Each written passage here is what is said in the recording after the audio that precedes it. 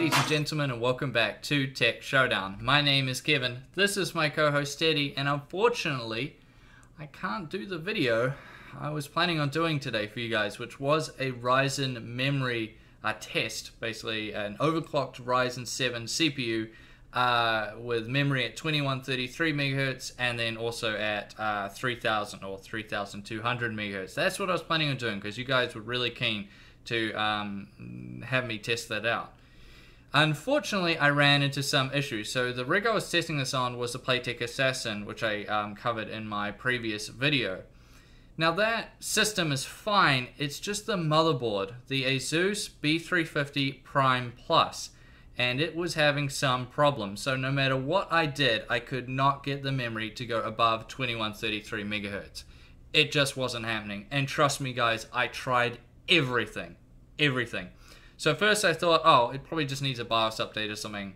Went on Asus's website, sure enough, they had a new BIOS update, which said something about system memory performance enhancement. So I thought, fantastic, that'll fix the problem.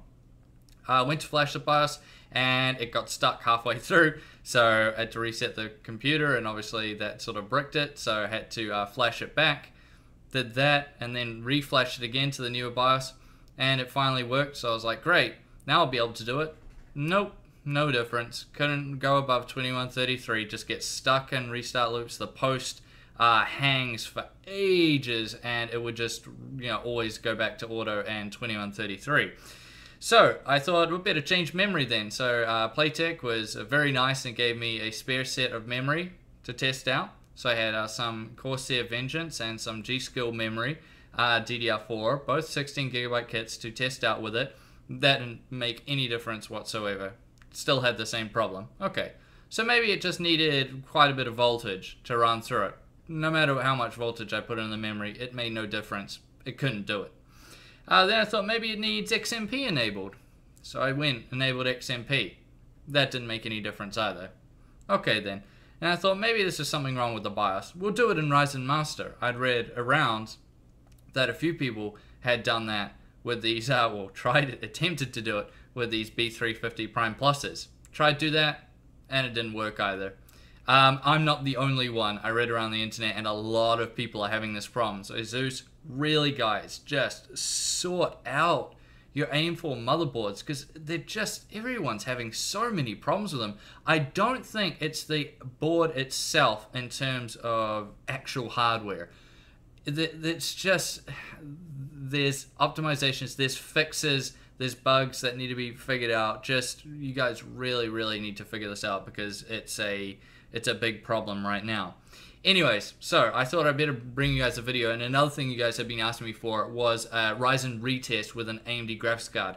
A few people commenting that the NVIDIA card I was using, the GTX 1080, is the most powerful card I could get, which is my personal graphics card. They were saying, well, that favors Intel. Okay, alright, if you think that. So generally when we test CPUs, you want to use the most powerful GPU you have available to you, because you do not want to run into GPU bottlenecking, which is why you don't see most tech reviewers running things like 480s or 1060s when they're doing CPU testing. You want to trend towards things like 1070s, 1080, 1080 Ti, Titan XPs, things like that. That's what you see the majority of the tech reviewers do, and that's the reason for it. But you guys asked for it, so I thought I'd do it.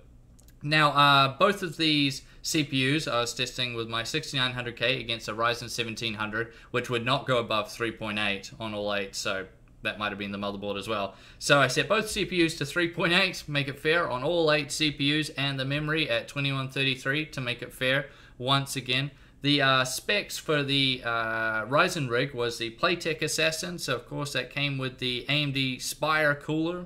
It did a decent job, actually quite impressive with quite impressed with it. Of course, that Asus B350 Prime Plus motherboard, some G-Skill DDR4 16 gigabyte memory. It's actually rated for 3000 megahertz, but we're stuck at 2133. And FSP 750 watt gold PSU. And yeah, that's pretty much the same as when I did the Playtech Assassin video previously. All the same specs. The only difference there is I switched the memory out, and of course a different GPU, the RX480 instead of the RX470. Now the Broadwell-E machine is my personal rig. So this has the Corsair H115i liquid cooler. Some people are saying it's unfair I'm using a liquid cooler against an air cooler. It doesn't, as long as there's no throttling, it makes no difference, guys, in terms of the performance. Honestly, the reason why you have liquid coolers is because it gives you that better cooling, which gives you more headroom to then overclock. But if we're only running at 3.8, it's not going to matter anyway. Motherboard-wise, MSI X99 Game Pro Carbon, really like it. The RAM, Corsair Dominator Platinum, DDR4, 16 gigabytes, and the PSU in my rig is the Corsair HX1000i Platinum PSU, and they're both running Intel SSDs. Now, the other thing I changed was the RX480's temp target is set to 80 degrees from default, so it'll get to 80 degrees, and then it'll start to throttle itself a little bit. I raised that up to 90 because I didn't want to see any thermal throttling, and in both tests, the RX480 ran up to a maximum of 88 degrees Celsius, and I saw no throttling there, so that was good. Also, just something I recommend you do if you have a reference RX480, that is. So let's jump into the benchmark. So I only benchmarked up to 1440p because 4K is pointless. With the RX480, it'll just be GPU bottlenecking. But even then, I believe that in a lot of these tests, there was GPU bottlenecking. But you guys can see the results for yourself and make judgments for yourself.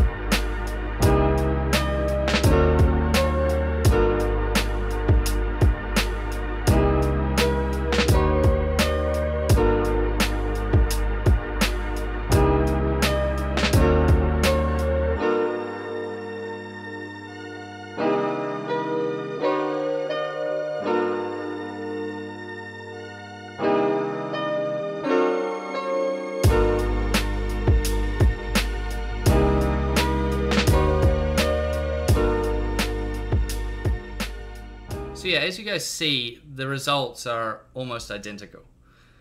Now, from my experience and for what I saw, because the GPU load was very, very high, it was always hovering about 99%.